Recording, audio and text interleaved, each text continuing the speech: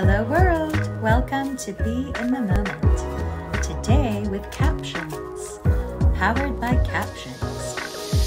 So, what will we discover as I pull us a card from my SatoLearn learning deck? There will be a tidbit of knowledge here for us on the global financial system.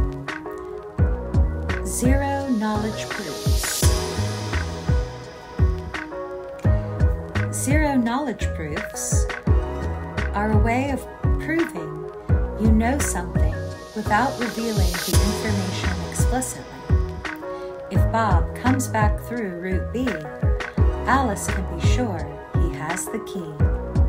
Ah, little poetry. ZK proofs. Understanding zero knowledge proofs. Zero knowledge proofs are mostly used for applications in which privacy and scalability are essential. Authentication systems, for example, can employ ZK proofs to verify credentials or identities without directly sharing them. ZK proofs on blockchain. Zero knowledge proofs are used in blockchain transactions where no information is revealed during a transaction except for the interchange of some value known to both the prover and verifier, the two ends of the process. ZK proofs work on the following algorithm. Key generator. Key generator establishes a parameter to generate a key pair.